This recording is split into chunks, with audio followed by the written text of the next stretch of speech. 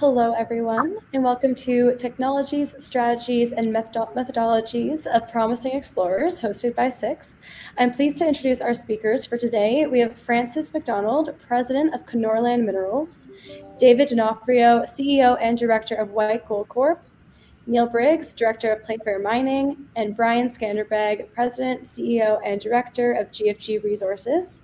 Before we begin, I want to remind you all that you can submit your questions at any time on the Q&A panel on the right-hand side of the screen, and we'll make sure to get to them after the discussion. And as always, this event is being recorded and will be available to watch afterwards on six.com. But before we begin, just to kick us off, if each of you could just introduce yourself and your company, starting with you, Francis. My name's Francis McDonald. I'm president of Kenorland Minerals, and Kenorland is an exploration company, and we're really focused on greenfields exploration opportunities. We have a number of projects that we are sole funding and exploring ourselves, and then we have a number of projects that we've partnered out with companies like Sumitomo, Newmont, Barrick, and Centerra currently. And we have a large exploration portfolio with about 600,000 or 700,000 hectares of ground, and we are progressing all of that in the next year. Thank you. David? Nice to be here. Thank you. CEO and part of the co-founding group of White Gold Corp. We have a very large and pretty unique portfolio of properties up in Canada's Yukon. Focused in what's known as the White Gold District, also the Klondike, and this was the epicenter of the infamous gold rush from 120 years ago. And what we've been able to do, over the last several years, is basically compile the majority of the claims in the district. We're now the largest landholder there, and put together a very unique package that's we've partnered with Agnico, Eagle, and Kinross to help us continue to explore. And it's an interesting situation, as you had this prolific district with all this rich placer mining that's been happening over the last 100 years, producing over 20 million ounces of gold, but nobody really had gone there to do any modern day exploration until Sean Ryan went there with the thesis that with this much gold on surface, there's got to be more. It was a tricky place to explore, and a lot of this innovation that we're going to speak about, I think this plays a part to why we exist today. And he was remarkably successful right away in making multiple large multi-million ounce discoveries taken out by majors. And we've now partnered with Sean and these other companies that we met to continue to work there. We have nearly a couple million ounce deposit and this huge blue sky portfolio that we're deploying some of these methodologies on currently. Great. Well, I'm excited to learn more. Welcome. And Neil? Yeah, my name is Neil Briggs. I'm a director of Playfair Mining. We're currently focused on an old copper mining district in south central Norway, about 100 kilometers south of Trondheim. Been a copper producer on and off for 400 years. But hasn't had much recent exploration, has a lot of data. We've got what we think is a novel way of looking at the old data and focusing down out of the many, many targets that are available on the property to the ones we think are the best. And we're in the midst of a drilling program, which we started last fall, and we'll be picking up again in the next few months as the weather permits. Additionally, I should point out, Playfair has a tungsten deposit on the south coast of Newfoundland. Great, thank you so much. And Brian? Thanks, Dasha. Brian Skanderbeg, I'm the president and CEO of GFG Resources, and we're a district scale exploration vehicle. We're focused on two core assets.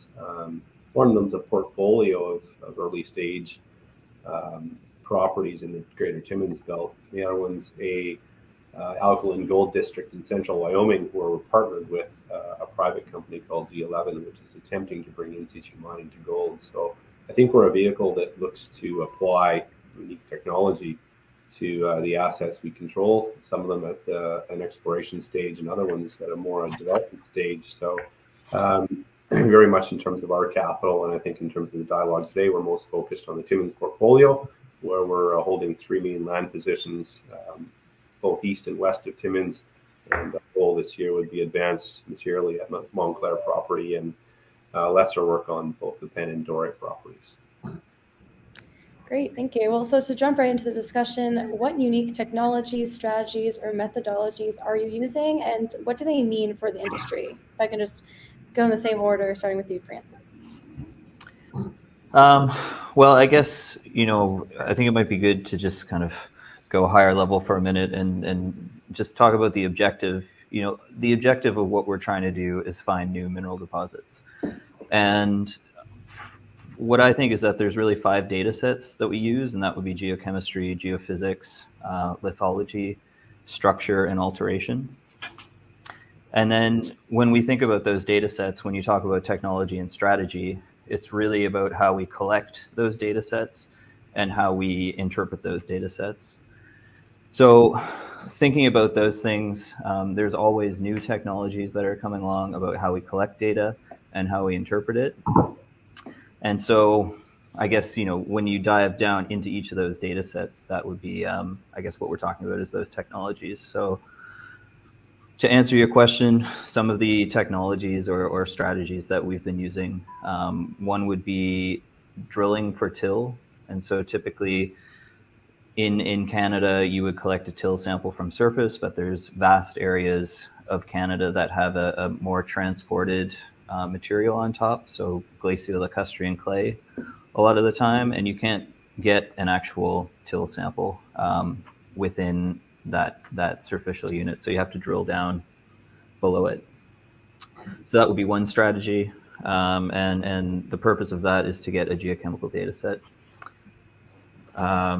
I'll pass it off to somebody else before I talk for too long about that. All right, thank you. David, what about you? Yeah, well, glad to pick it up. White gold really only exists because of innovation in exploration technologies. You look, we're in this district that's, had this prolific history over 100 years, all this gold on surface. Why was it that, nothing from a modern day exploration, point of view was done there for so long? It's in Canada. This, mining exploration is what we do. And the answer is the terrain and environment there is a little bit different. It was actually not glaciated, believe it or not. So unlike how Francis mentioned, talking about, the effects of the glaciation, this didn't occur there. And because of that, there's also not a lot of outcrop. So the typical prospecting methodologies that have been deployed across the majority of Canada and many parts of the world just really don't work. So, when someone's tools don't work, they will avoid that area. So this is where Sean's big breakthrough came. He was there, he had this thesis. He said, okay, well, how can I innovate to improve these methodologies to test these theses? And it was through his time there, he was able to innovate and develop a number of different unique approaches to be able to evaluate the prospectivity of finding these different mineralized systems. And it started with the soil geochemistry, and he was able to tune into different pathfinder elements. Obviously, we're searching for gold, but sometimes you have to look for these other pathfinder elements to give you a sense of what that indication is. So a big part of that is the reason that led to all this success and our continued success, and the recent new discoveries we've had. But the other part of it is, the area is a little bit remote. It is seasonal. So you have to find ways to be able to do things more efficiently and more cost effectively. And the junior companies in this industry are great for that because they have limited resources. So they are forced to innovate a lot of the time. And it's through this evolution that we're able to continue to sort of have this success in our industry. So credit to him for all these things. Are these replicable, these technologies? They are. And part of our sort of ethos is to share our innovations with everyone else. We're one player in a district. The more success that will happen in our district will lead to more investment in the district, and I think that'll sort of help the industry and our local partners as a group. So it's something that we look to do. It's evolved. Now maybe we'll get into a little bit later. It's become quite a sophisticated methodology. term is drones to drills, right? So if you can think from 120 years ago, the prospector and all the pictures with his panning in the river in his boots, now that process starts with a drone. So a lot has changed, but it's it's great to be a part of that. Yeah, we'll absolutely get into that. Thank you. And Neil, what technologies and strategies are you using? Well, just to take a slightly step back, we took on 300 square kilometers in southern Norway. It's an old mining district. Several old mines. The oldest started in 1629, operated for 150 years on and off, and there are others. There's probably 40 or 50 showings of one type or another on the property. There's existing MAG and EM airborne data from 2004. Hasn't really been explored recently. It was explored for nickel last in 2004 regionally. For copper, it was last regional exploration was 1977. So it's full of airborne MAG and EM conductors, way too many to test. And the question is, how do you sort them out to the better areas? And with a lot of existing data, we determined to do a two-stage filter on this, with the first stage of gridding and examining and comparing the old data using an AI system operated by a company called Windfall. And we did that. We had lots of data available to us, and then we narrowed it down, focused it down from 300 to less than 3 square kilometers. And we then decided to do a geochemical filter on that to see which was the best, because our intention is to get to drilling as quickly as possible, because drilling's the way you find things. So we in fact, in this case, it's all covered in till, and in places the stratigraphy of the till is reasonably known, but a lot of it is very far transported.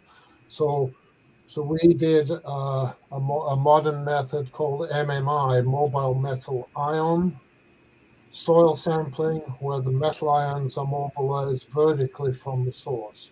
But the source might be in rock, or it might be in the soil. So, but we narrowed it down to about 7 drill targets in 5 areas, and made a start last year. Great, thank you so much. And Brian, what technologies, strategies, methodologies is GFG Resources using? Yeah, thanks, Dasha. I think it's important, as Francis started with, was to stand back and think bigger picture and strategy, and maybe that's best how to understand our philosophy. So, we want to work in belts where obviously we think we can make a relevant discovery, and our filter for that is high endowment belts. Big mines probably have big mines around, but no secret there. But most of all, we want to find the deposits that haven't been found yet. So, we're working in areas where we understand there's complex cover, where the cover is quite extensive, and where, if we look back at history, exploration methodology hasn't done a great job at seeing through that cover, and has thus preserved the opportunity. So when we think about our journey with GFG into Timmins, it's the recognition that 10, 20, 30, 50, 80 meters of till is opportunity. And that your philosophy needs to understand how you can succeed with that. So we use a blended approach. We would call it geological structural framework, building on a macro scale across the belt. We would look for a very good and effective geochemical regional filter. And I think that's a good analogy between all of the teams here, is that we're using a regional geochemical technique to see through cover.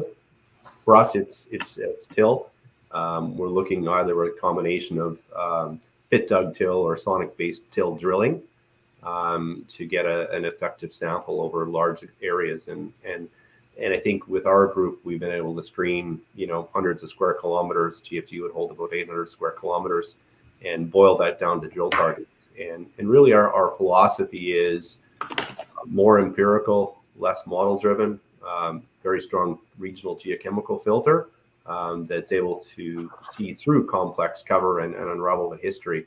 It still certainly is far from simple, but I think when you look at our success at finding new gold systems, which is the first step to finding a new deposit, I think our technology at Timmins is quite effective at that.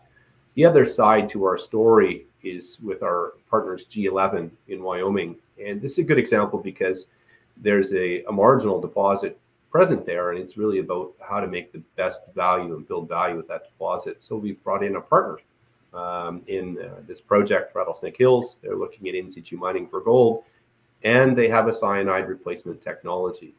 And so I think looking for partnerships that can bring new technology and ideas to build value for the company is a very strong way. And I think it's something that GFT is an effective way to get a few irons in the fire, all of which are using new technologies. I would just jump in there and add, most of Canada has been glaciated, and it's really, there's only about 1% outcrop in Canada. And so David and people working in the Yukon are in a very unique situation where it hasn't been glaciated. But so the rest of Canada, 1% outcrop. I think a lot of exploration in Canada has really focused on outcrop in the past. And when you go to places like the Abitibi in Quebec or these other known gold districts, pretty much every outcrop has been walked on and sampled. And so we really need to do something differently. And like Brian said, we have a very similar kind of strategy where we're using glacial till and, so glacial materials that have been transported in the last glaciation, and trying to use those materials to work backwards to a source and look in areas where people haven't necessarily looked before because they've been focusing on lower hanging fruit, which would be outcropping deposits or showings. Yeah, I can comment on that a little bit on our experience in Norway. The area we're in has been intensively prospected for probably 400 years. And all the deposits and showings have been found by prospecting. It's till covered, and you have to find a different way. Playfair probably differs from the other three companies here in that our initial focus, our initial filter, if you like, was not geochemical. Our initial filter was AI technology using all available data, and then the geochemistry was a secondary filter in our case. So I'm just wondering if all these methods that you've brought up are primarily for efficacy, or is it efficiency or ESG reasons? Brian? I can start with that. Yeah. I had to go look at this and I'm like, okay, let me understand the difference between efficacy and efficiency. And in the end, I was like, it's a bit of both for us, because obviously efficacy is effective and efficiency is how effective is it. So you're kind of answering the same thing. So when I think about our methodology, it does really revolve around both those factors. I think the tool we're using, which is ultimately till-based exploration with a geological structural framework overlay, it is one of the tools that has a reasonable chance of succeeding in these blind and extensively till-covered belts. It can find something new. You're going to find the new gold systems. I think any of our, our methodologies would have found, Great Bear 20 years ago if we could have run a till survey over that, less model driven and more empirical. So I really think it is efficacy. It has a strong chance of succeeding in finding something new. And that's my view of it. Right. Neil? I think all of them, in our particular case, I don't know if one stands out. They're all important in different ways. In terms of the efficiency, I mean, we were able, using AI, to reduce our target areas by 99%. From original 300 square kilometers to something less than 3. And it's kind of a method that uses all available data, which was freely available in Norway. You can download it all and process it and see what you come up with. Again, it's kind of empirical because we divided the 300 square kilometers into 40-meter cells, and we had over 400 variables calculated, primary or calculated for each cell. But it worked. And then we compared all the results on 100 and I don't know 170,000 cells, 7 and 8 million data points, but compared them to known mineral occurrences, good or bad, positive and negative points, and then look for similarities. It's kind of a way that geologists work, but I can't keep that much data in my head anyway. I don't know about you guys, but then we went to that with geochemistry. But a part of that for us too is the ESG part, because in Norway they really haven't done much mineral exploration for 50 years.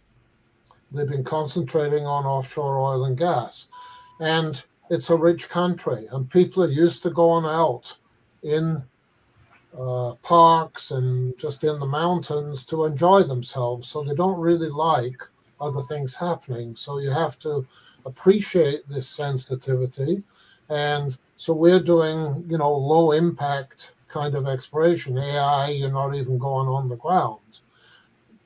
MMI, you digging little pits, walking in, digging little pits. We then did drone mag. So all these things are not really impinging on people very much and makes it more acceptable. Meanwhile, you're trying to get the message that, yes, think green, but if you want to be green, you're going to need minerals to do it, If you want an electric car, and Norway has the most per capita in the world, there are metals in it, and you've got to find the metals somewhere. For our drilling, we're using man-portable and again with low impact on the environment, and it's helping with our relations with local people. So, but all these things are equally important, but in different ways. Right. Absolutely. Maybe I'll jump. Oh, sorry. No, I'll jump in there because it's really going to be a setup for David. And so I think, exploration is almost like it's a capital efficiency exercise. And what we're trying to do is collect as much data as possible that's effective for as cheaply as possible. And so, we're always, as technology evolves, there's different data that we can collect, different ways of collecting it. But really, that's what it comes down to, is how much does it cost and how much data can we get out of it that's effective. And this is the pass off to David, because this is something that White Gold and Sean Ryan have done extremely well in the Yukon. And it's just amazing to see how much data has been collected up there through the multiple passes of exploration that have gone on. Yeah, thanks, Francis. And yeah, Francis is exactly right. And kind of how I mentioned earlier, junior companies have limited resources, and before junior companies exist, it's the prospectors that are out there doing it on their own dime to try and come up with something with good enough prospectivity that someone else is willing to invest in it. And that's first and foremost. Obviously, there's other reasons to innovate, and as Neil mentioned, I think most likely it's all three of these reasons are part of why people want to innovate or need to innovate. And as Francis said, that's certainly been the genesis of White Gold, right? It was Sean up there 20 years ago on his own dime with this theory, trying to figure out how to do things.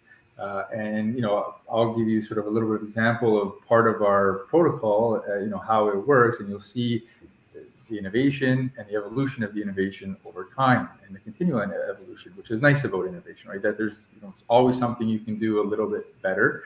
I mentioned the geochemical sampling, and Sean started doing that on his own, and he grew his team, and he figured out how to do that efficiently.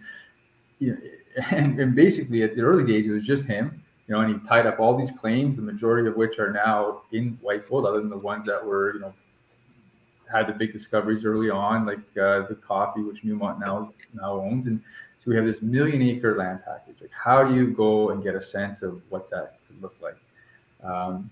He started with the geochemical sampling and built up this massive database. I think we have somewhere near 500,000 samples. It's a true district scale approach where we're looking at the entire region. But from there, you need to start filtering down the prospectivity. Now, where you want to go from early stage prospecting, and the end goal is your diamond drill, right? That's sort of the real truth teller in our business. And how do you get there as efficiently, effectively, and being as sensitive to the environment as you possibly can? And the typical protocols are there, but how can it be done better, and how can it be done more cost effective? So the approach that's been developed by Sean and in use with White Gold. So once you've identified this mineralized system with the soil sampling, you need to start to look at what does the bedrock look like under that. Typically, that's been done with a lot of trenching, right? It's effective, but it's there's significant disturbance. You're carving up the side of this pristine country. Of course, there's reclamation involved, and most people will be good about that. But there's a lot of incidences where that doesn't happen. But we've actually developed an approach which avoids all that together, and it's called it's basically a geoprobe. It's called the GT probe, and what that does, it's basically like it's a hammer drill that'll just go deep enough to get into the interface of the bedrock. So now you're pulling up what is the size of a pop can versus carving up the size of the concrete. These things are rubber track mounted. The disturbance is absolutely minimal, and one other benefit there is there's less of a tendency for invariability of sampling, right? When you're in a trench and you see one rock versus another, maybe the geo in there might pick up the better one to take in a sample bag or something else. This is totally random. Whatever comes through the ground comes through the ground. So that's our step of getting that first indication of what the bedrock might look like.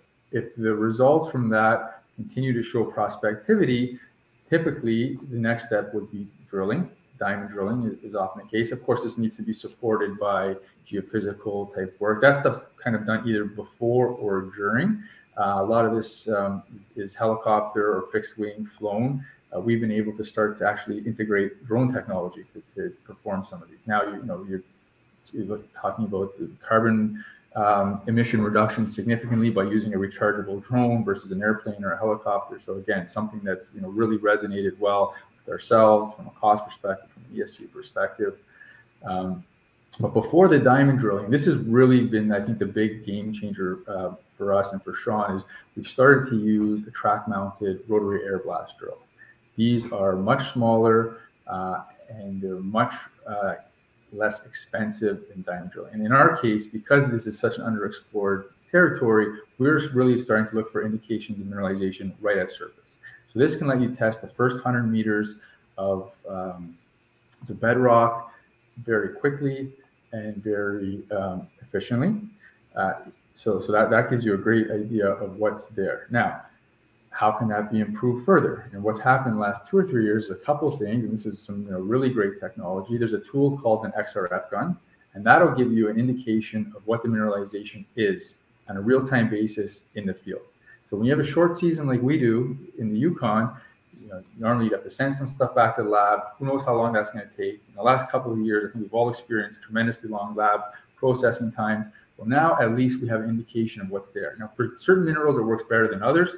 Not the greatest for gold, but for example, on the Yuli's Ridge drilling we did this year, we know that there's a high correlation with arsenic. So if we're getting great arsenic numbers in this samples, that's going to give us confidence to continue to drill in that area and chase down this arsenic versus having to wait 2 or 3 months and maybe run out of time towards the end of the season. So that's been a great, and once you're there, once you're set up, that investment's been made. So the more work you can do while you're there, obviously from a cost perspective, that's ideal. And another thing that Sean's been able to implement, which has been even more, I think, of a game changer, is the criticism with grab drilling is you don't get core. So, the geologists need to see the core, to see the structural orientation. But what they've been able to do is use a downhole optical televiewer.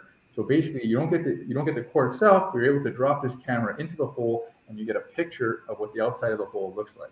That gets fed, real-time basis through Wi-Fi and the satellites, back to the geos in the camp. And by the next morning, they can get an interpretation of what that looks like.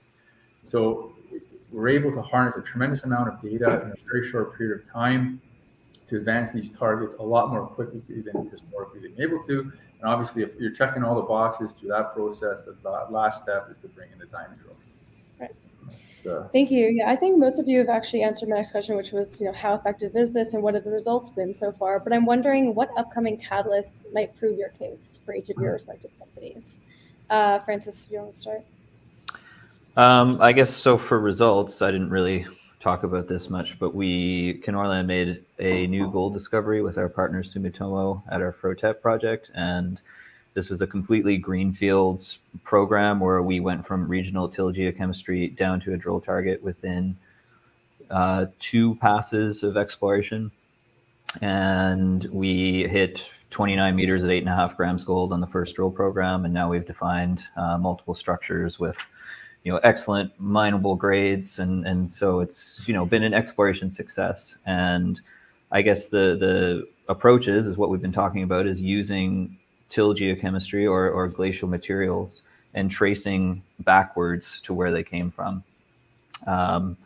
So that would be the results. And then in terms of the catalysts, I guess, we have a number of other programs where we've been using till geochemistry, and we have an upcoming drill program at our Shikabee project, which will start in March. And that is after about 2.5 years of doing drill for till programs using a sonic drill rig. And then we have a number of other greenfield programs that are working up to drill target this summer, using the same approach that we used at our Frotep project to make this new discovery. Great, thank you. Brian, what about you? Yeah, with CFT, we've got a couple irons in the fire. I think probably the most relevant catalyst is our results from Montclair, where we acquired a property last October. It does have a little more advanced area in terms of some of the historic work, so we're able to data mine 40s and 60s vintage work and put together a drill program pretty quickly, and we executed in that Q4. And just last week we announced an intercept that was about 4.8 grams over 25 meters. So, I think a pretty solid intercept, and we have a number of assays and holes that are pending around that, and further exploration planned for the Timmins area. If we looked at some of the more greenfield work around there, or even on the Penn property, we're doing more sonic work this year. And ultimately, some cases, this is iterative, where you realize your methodology works on about 80% or 70% of the area, which is what I would say ours did historically. And now we're looking at a smaller chunk where we would go back and do sonic on a small piece. We're doing that on Penn. The other piece of catalyst for us is with our partners at G11 down in the US now. Ultimately, when you're trying to bring a completely new metallurgical and mining process to an industry, it's no small step. And what they're trying to do is bring in situ mining to gold. And the initial metallurgical test results from Rattlesnake Hills should come to market here in the next few weeks.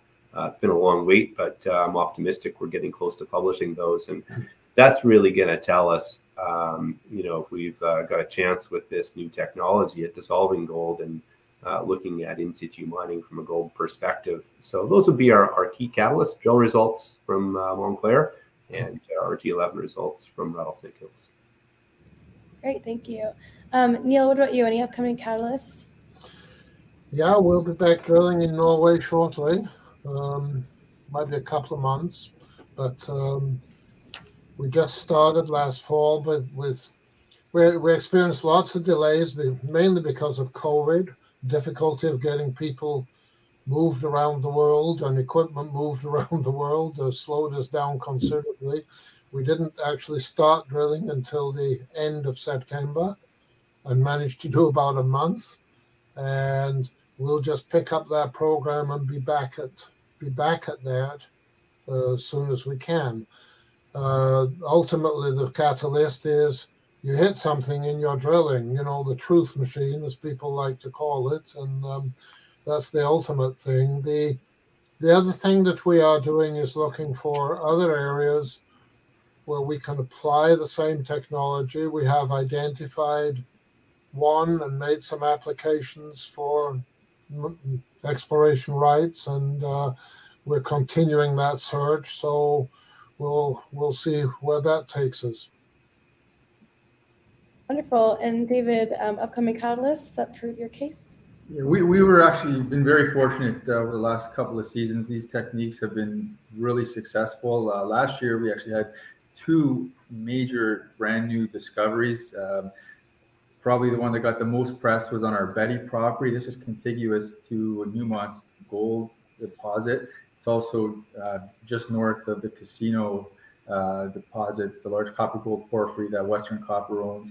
It's on a target called our Betty property. This is our first ever diamond drill, so we've gone through this whole protocol that I mentioned, and we were able to have some incredible results. The highlight hole was 50 meters of 3.5 grams.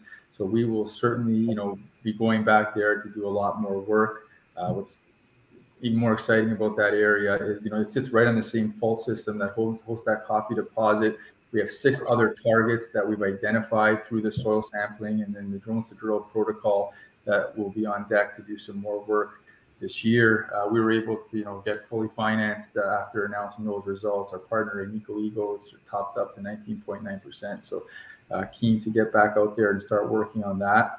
We also had another discovery on our Yuli's Ridge target. This is just a couple kilometers west of our flagship Golden Saddle deposit. We just announced that last week, actually, where we have about 20 meters of 7 grams. So, very high grade, near surface, brand new discovery. This target is actually contiguous to one of our other targets called the Ryan Surprise, where we've done quite a bit of work over the last couple of years. With the goal of trying to increase our total resource base. We're at about 1.8 million ounces now across all the categories. And as opposed to just trying to delineate our flagship deposits, to sort of systematically grow them as a junior, we feel we get our best bang for our buck and return on our investor dollars by going out to find new zones of mineralization, and especially in a close proximity to deposits, the best place to find that. So great success there. Very keen to follow that up, and we think that they may even connect together, so that's exciting to do. And in the background, we are continually working up this early stage protocol on the balance of our big portfolio to bring up new targets that hopefully have even more discoveries. So lots going on. We're very excited. Yep, sounds like it. There are so many attendee questions, and I want to make sure that we can address as many as possible, but I just have one last question. Do you think that the mining industry is slow to innovate? Why or why not? I'll start with Neil, perhaps. Yes and no. I think there are 2 things about it. People say, well, we're finding things, and if it ain't broke, don't fix it. And there's certainly a number of people in the industry who do have that mindset. And anything new is considered unproven and therefore extra risky. And people feel that exploration is risky enough already without doing new untried things. And there's certainly a whole bunch of people who feel that way, whether they're involved in mining in the exploration industry or as directly or as investors, who feel that way. There's a definite group of people who feel like that. And you explain something new to them and they say, well, show me, But I think people are working in the industry, and we've heard lots of it today, look at an area and say, look, this area has been worked extensively for years. Every piece of rock that is visible, people have looked at multiple times. In Playfair's case, it's been prospected for 400 years. And there are tens of kilometers of EM conductors and mag features. Where do you start? You have to do, if you want to make a new discovery in an area that you know is a favorable area because there are existing mines, you have to do something new. And I think most people in exploration are much more open-minded to trying new things. Great. David, what do you think?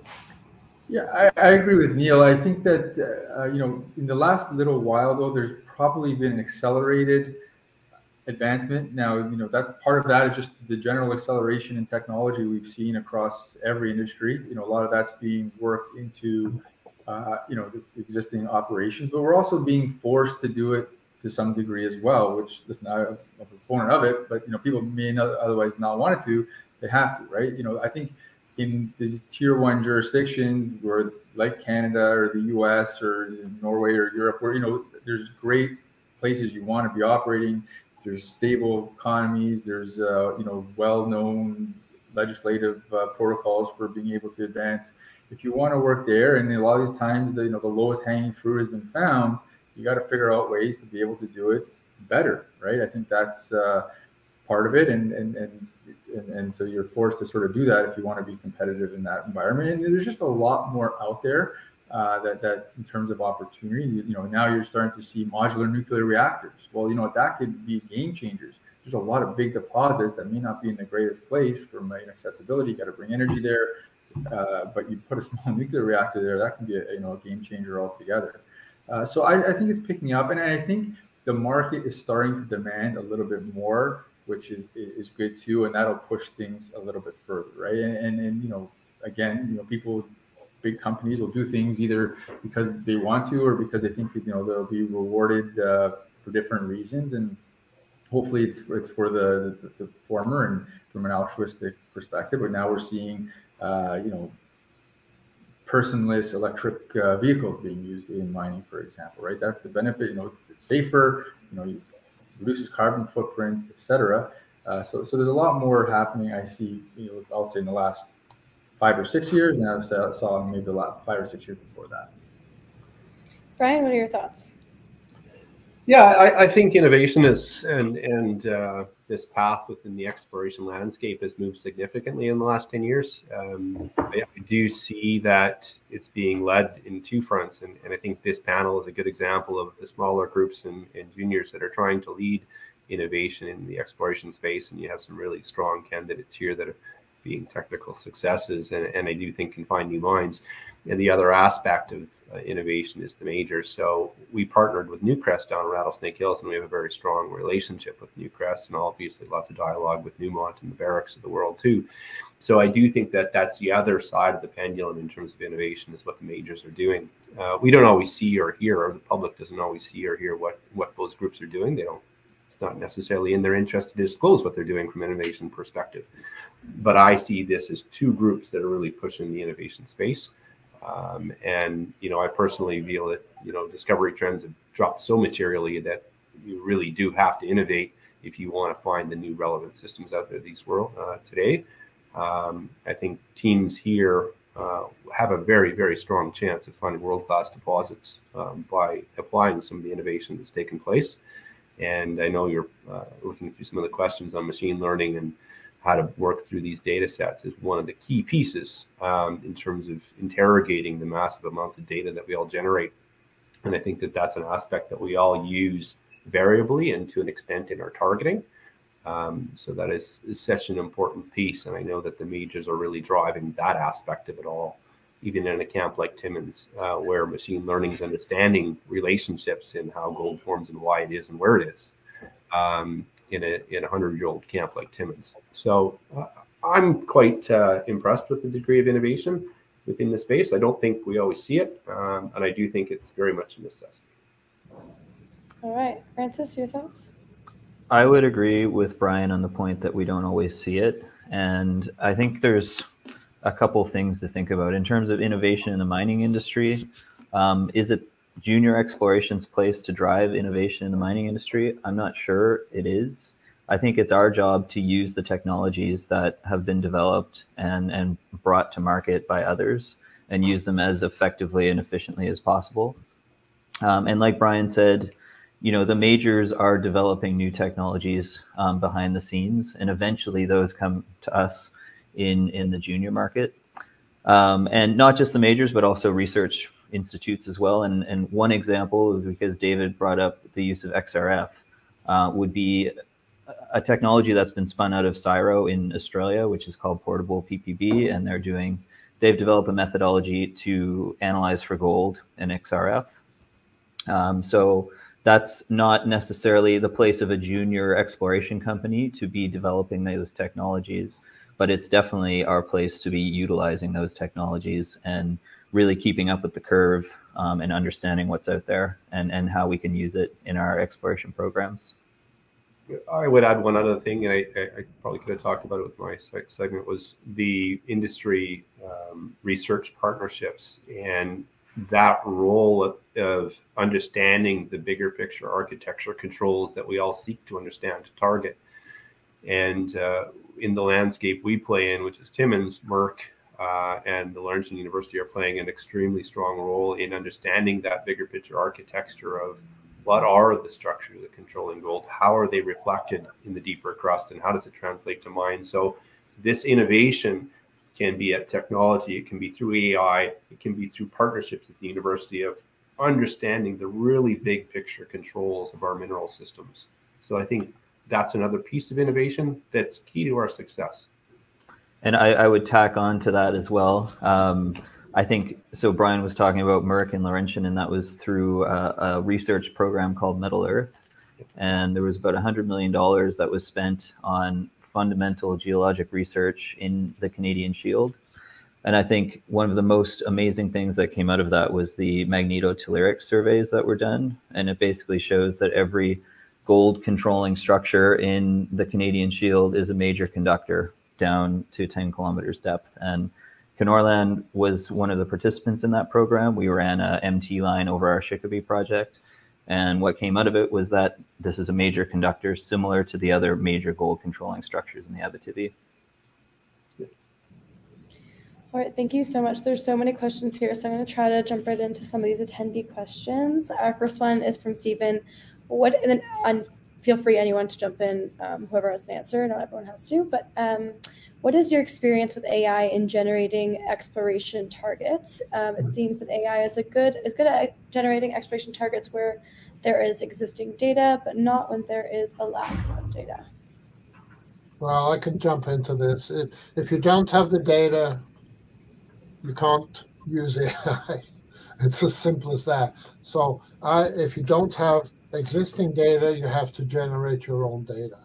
Really, AI, as far as I can see it, is largely an exercise in data processing of data, either that already exists or that you yourself have generated, and using it in some way to filter that data to generate targets, drill targets, because ultimately you need drill targets. And that's the way you're going to find things, particularly in areas which have been explored for many years.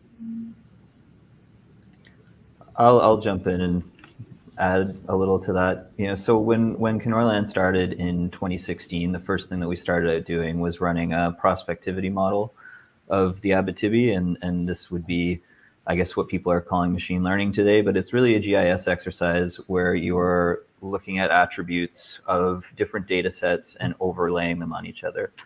And this has been something that's been done since, I think, 1994, and all of the major mining companies have been doing it since the early 2000s. So it's not necessarily something new. But what I find useful about that is that we've used it as another data set, and it's not the be all end all, but it's an effective way of looking at multiple data sets at the same time and making a nice, beautiful heat map. And you look at the hot colors and it's like, okay, maybe we should look there a bit more. But the limitation is that these models are really dependent on the data that goes into it. And so I think the scale of data is very important. And when you have multiple data-rich areas, and then you pair that with other areas where there's not much data, the models are fundamentally wrong most of the time. And so you really have to look at what's going into the model before I think you put too much weight on it. Han's asking, would machine learning help to analyze and group more drill core data, and have you used automated core logger? I haven't.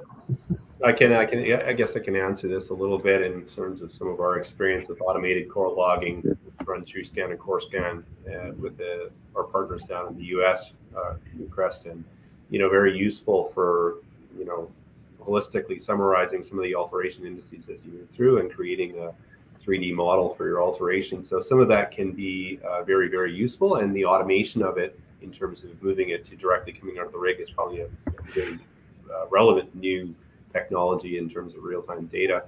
I do think it still comes back down to your geologist who's got to look at the data and look at the pics and the output and make his impression to them. So it still comes back down to the geologist looking at the output of the AI and saying, okay, what do I think of this and where do we want to go with this as a next step? So yes, very, very relevant. And I think it's just another way to build another layer to make our geologists more effective and efficient at getting to that drill target stage. And when we do get to the drill target stage, how do we make the most of it? Thank you. Stephen's asking, he's saying many major mining companies are sitting on some of the best land packages available, but haven't completed any significant exploration on them in a while. What can we do in the mineral exploration industry to see more exploration on these land packages? Do juniors need to approach the major companies, or should the major mining companies be reaching out to the juniors? That's a good question. I can touch on that to some degree. In our case, we actually approached the major. When White Gold was first formed in 2016, we had Sean Ryan had tied up this incredible package in the White Gold district, and the other two large landholder, one was Gold Corp at the time, which was then bought by Newmont, and the other one was Kinross, who had the deposit, the Golden Saddle deposit, and the other properties that were owned by Underworld Resource, which it had acquired in 2010. And we approached them with that exact offer. It was that they big company, they sort of just bought Redback. There's a lot of their attention was focused there, and our pitch to them was, listen, we're here. Our team's been doing this for over a decade. Actually, most of the people who made that original discovery were now working with White Gold, and we asked them. You said, do you guys like this district? And they said, absolutely. Do you like our properties? Absolutely. So what we ended up doing was they rolled their properties into White Gold for equity stake in the company to allow basically, the guys that knew the area the best to continue to work on it and help, build the value of those properties for them. And I think it's a good idea. I think that knowing the way big companies operate, the owners would more likely than not have to be on the junior to go, make a proposal to the major for something like that. And there's lots of ways you can do it. Obviously, ours is one example, but it could be joint ventures, it can be option agreements, et cetera. And it's a really great idea for these major companies to be able to advance some of these assets. What the one reality is, and I think maybe Brian touched on it earlier, there's been a terrible underinvestment in exploration in the last decade, right? And we're sort of have a little bit of a cliff coming ahead of us, and especially some of these critical elements that we're going to need to take, global development to the next level, especially if we want to embark upon this greener economy. And a lot of work needs to be done, and it's companies like the people sitting on this panel here today that do that. And without and you're starting to get a flavor of, how difficult it is and what it takes to be able to make a successful economic discovery. So, any idea that can help accelerate that process is a good one. And and that is an example of one way to accelerate new discoveries on these packages that are maybe just otherwise sitting idle. It's not getting the attention they deserve because of limited resources. Big companies have so many people also. Thank you. It's not always easy to get major mining companies to part with their pet projects, even if they're not high on their list anymore. When I worked for a major, one of the things someone said to me, they compared it with a kid with a new toy. They get the new toy and they play with it all the time, and they're doing lots of work, i.e. lots of exploration on their wonderful new project. And then eventually it kind of fizzles out or is replaced by the new latest and greatest. And the kid throws the toy over in the corner where it sits and gathers dust and never gets any work done, never gets anything done, doesn't get played with, doesn't get picked up. And it's sitting over there and it's fine, but let another kid come in and try and pick it up and play with it, then there's a big reaction, you know? Get off my toy. And it's a little bit the same thing sometimes with majors and property and projects, you know? They may not be working on it, but they want to keep it just in case. I would say that I kind of think that the majors have relinquished a lot of ground in the last while, and that they're really going to the juniors for these kind of exploration ideas. And at least in Canada, I would say that, you know, there's some places, let's say in Nevada, where it's, you know, you have patented claims that you can sit on forever. And in that case, I would agree. But in Canada, where you have to keep spending money in order to hold the ground and keep it in good standing, I think the majors have kind of relinquished a lot of that, and they come to companies like us for these kind of exploration ideas. Yeah, I think it's you know, your relationship with that group and GFG certainly spends a lot of time trying to work on the corporate development side with the majors, and you know, understanding we need to show them that we can do something as effectively or better than they can, and that we're going to ultimately do something and make a discovery that will benefit both parties. So this comes down to the nature of the deal, and then the relationship and trust between the two parties. So I think there's been some relinquishing of ground. I think it's still a continuity where there's probably much more opportunity to do that. And as you see more consolidation within the majors and the mid-tiers, this will continue to be an opportunity to find some of these tracts of ground, whether, you know, something like the new Agnico, which is, you know, an amalgamation of so many different historic companies that now comes under one huge umbrella, and what becomes relevant to them. So I constantly look at opportunities to partner with groups that have tenements that we think are underexplored. Thank you. There's a lot of forward-looking questions. We have one: 100 years from now, will exploration data storage be an issue when machine learning is standardized for data capture via very high-resolution images? I think 100 years from now, things are going to look very different, and we're not really going to know what that's going to look like. But one thing I've been thinking about is the oil and gas industry and how core logging goes in that space. And geologists in the oil and gas industry don't do anything until they have a well log. And I think as we go forward, mineral exploration and, let's say, hard rock geology will become a lot more standardized, where there'll be a lot more analytical data. And I think, you know, we're really seeing that in the last 10 years, where, you know, things like XRF are coming along. We are routinely doing, let's say, 4-acid ICP-MS downhole to get a complete data set. And like David was talking about, the televiewer, you know, and when you start putting all these things together, I think that core logging and mineral exploration will probably look different than it does. It'll look different in 10 years than it does right now. Yeah, I agree. I don't think you need to look out 100 years to see what the demands are going to be in terms of data and storage of data. You know, the amount, I think just generally the amount of data for storage is increasing at, you know, exponential rates, and more, you know, like it never has before. And obviously that's why your Amazon and your cloud businesses are doing so well, and that's going to continue. And, you know, that's going to favor AI and the utilization of these newer technologies, which is great. So it's certainly a part of it. Yeah, 100 years is a long time when we think of 5, 10, 20 of, you know, how long some of us have been in the business, and I saw an interesting technology that I think is really relevant a couple months back, and we so archaically still drill diamond drill holes, and the cost per meter is astounding. And is one of our biggest challenges in this industry. And I saw somebody that's wanted to use a laser to drill a hole, and the productivity was 100-fold over drilling with the diamond drill hole.